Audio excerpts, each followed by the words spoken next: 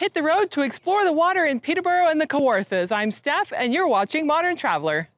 And now I have hat head, but that's okay. That was fun. I'm just wrapping up a road trip in the Peterborough and the Kawarthas region, exploring all the ways that we can use our cars and our roads to connect us to water. The water in this area is so important to this region and the history of Canada, frankly.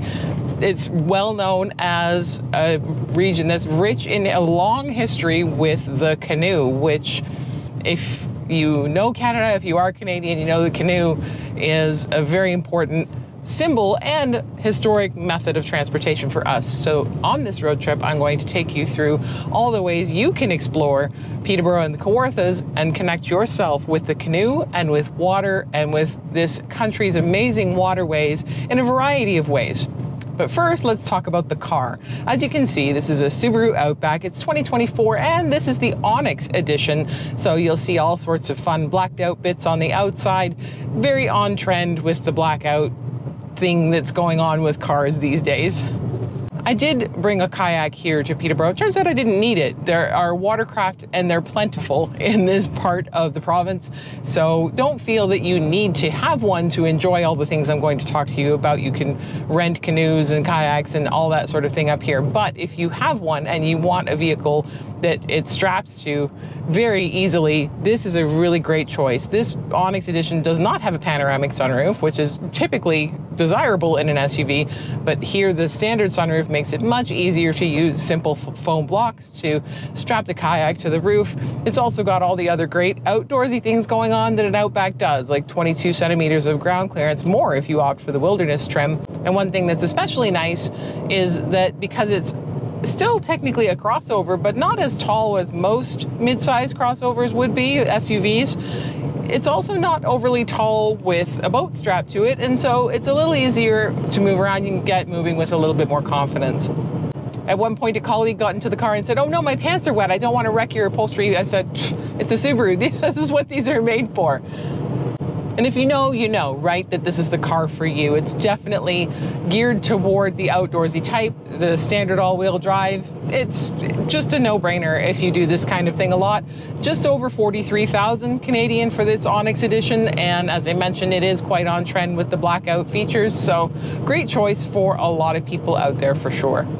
The one potential downside is fuel economy. I am averaging 9.9 liters per 100 right now, which is not bad for the size of the vehicle and the fact that I've got a boat strapped to the roof, but you could probably do a little better if you really wanted to seek that out. But for the benefits that the Outback offers, there's a lot to go for here. Back to Peterborough and talking about the water. Now, the city really has Little Lake as a centerpiece, and much of what goes on in and around the city goes on around Little Lake. And everything I'm going to talk about today can be found in this part of the city. It's a centerpiece in the historic Trent Severn Waterway National Historic Site managed by Parks Canada. It's not just any waterway. It's a very important and historic part of Canada. And the centerpiece of the road trip is the brand new, redesigned Canadian Canoe Museum in Peterborough. This is having its grand opening on May 11th. It's a beautiful new facility, redesigned with a lot of important factors in mind. It's now on the waterfront, which the previous facility was not. And so not only can you walk through the exhibitions and the galleries and see hundreds of historic canoes, each that have their own story, but you can also rent a canoe or take their Voyager canoe experience and get out on the water yourself and really connect with the canoes and understand in more detail their importance and why they matter in the history of this part of the country that is so connected by water.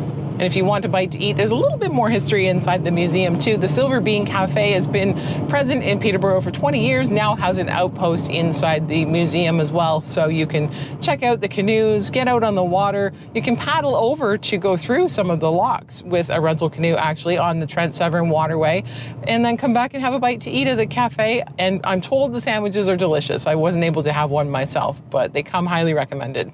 And speaking of the Trent Severn Waterway, if you can get on the waterway, it's such a fantastic thing to do in the summer to really immerse yourself in everything that's going on in this part of the province. And in Peterborough is the crown jewel of the Trent Severn Waterway, the Peterborough Lift Lock. This is a fascinating place, and if you can get a chance to learn about it, please do. It's not electronically operated at all. It runs entirely on physics. It's really cool. So they empty one tub a little bit less than the other when they want to shift the locks, and it all operates on hydraulics. It's really, really neat. And this is just one of the 45 locks throughout the Trent Severn Waterway. I'm one of those people that would love to spend weeks in a boat wandering up and down the waterway and checking out all the locks and sailing through it. I've actually driven to most of the locks. Almost all of them can be accessed by road as well. I'm going to repost that road trip on my website, roadtripper.ca, pretty soon if you're interested in checking that out, because you don't have to be a boater to appreciate the Trent Severn. But if you are a boater, you're going to want to get out there. And one of the cool things that they do at the Peterborough Lift Lock every year is an event called Lock and Paddle. This is exclusively for non-motorized watercraft, your canoes and your kayaks. No stand-up paddleboards, unfortunately, no inflatables. But if you paddle a canoe or kayak, you can show up, put your boat in the water, and paddle in with some 100 or so at a time people in their boats who cram into the Peterborough lift locks and then all get to ride up all at once. It's amazing, it's social, it's colorful. I haven't done it yet. It's been on my bucket list for a long time. Really would love to get out there this summer.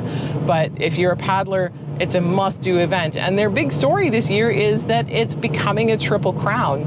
This has been such a successful event for Parks Canada that they're adding on the same day events at the Rideau Canal near Ottawa and also the Lachine Canal in Montreal. So you can come in one year and do the lock and paddle at the Peterborough Lift Lock, and you can do it the next year at the Rideau, and you can do it the year after that at the Lachine and go for your Triple Crown. It's a really cool addition to what was already a great event.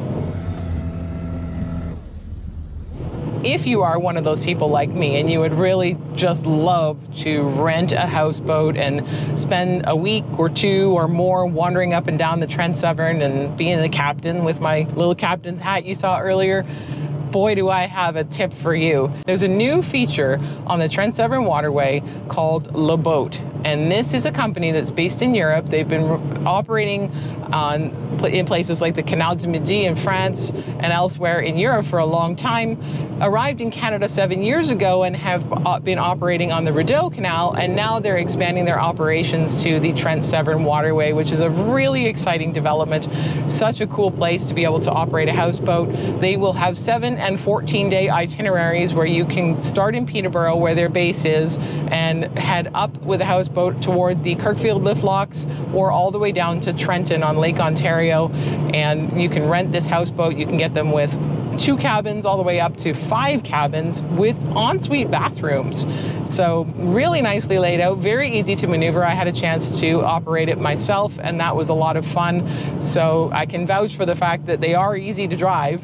They actually kind of feel like just a loose race car, like you've got the back wheels a little bit, you're skidding around.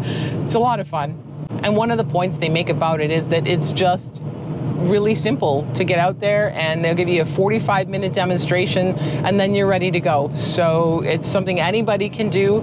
Honestly, anybody can do, and it's sort of like having a cottage on the water. You can be in a different town every night, or you can stay put and just swim off the end of the boat and treat it like a cottage. It's really a lot of fun. That sound that you hear is the wind vibrating the kayak, by the way. Nothing I can do about that, unfortunately.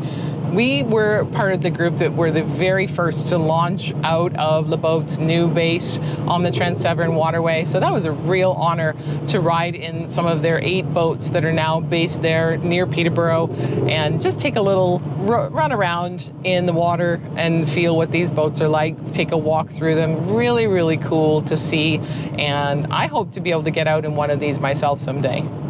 And as I mentioned, all of these things in Peterborough are near or at Little Lake, or can access Little Lake. You can paddle into Little Lake, you can paddle past Middle Lake on the Trent Severn, or take Le Boat into Little Lake. And it's really just a centerpiece for Peterborough. Surrounding Little Lake, there's even more to do in Peterborough. You can go to the Peterborough Art Gallery, which is a really impressive collection of art created by local artists or featuring local history. There's the Peterborough Museum and Archives where you can check out their collections. They change all the time, featuring different elements of Peterborough's history. Or if you time it right, this could be a really cool thing.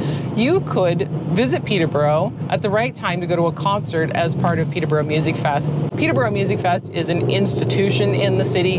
Every Wednesday and Saturday through the summer, they have free concerts, and not just any free concerts, they get some big names through. So if you can time your visit, you could take a boat or rent a canoe and paddle over to enjoy a show at the Peterborough Music Fest, maybe book a room at the Holiday Inn if you don't have a boat and you need somewhere to stay overnight. The Holiday Inn was very nice. And it's just a quintessential Peterborough experience to be on the water and then be on the land and enjoy the art and the music of the city. Really, really fun way to spend some time in the summer. You're watching this video at Modern Traveler, and you'll be able to read more about all of this very soon at my website, roadtripper.ca, very soon. So I hope you do check that out and consider Peterborough for your water-based summer adventures, because now that the Canoe Museum is open and Le Boat is here and there's so much to see and do in the city connected to the water, it's really a fabulous summer destination. Thanks so much for watching. If you haven't already, please hit that little button down there that lets you subscribe so you don't miss any more videos here at Modern Traveler, because we would love for you to see them and comment on them and let us know what you think. You can also find Modern Traveler on all the major social media platforms, so please connect, and thanks for watching.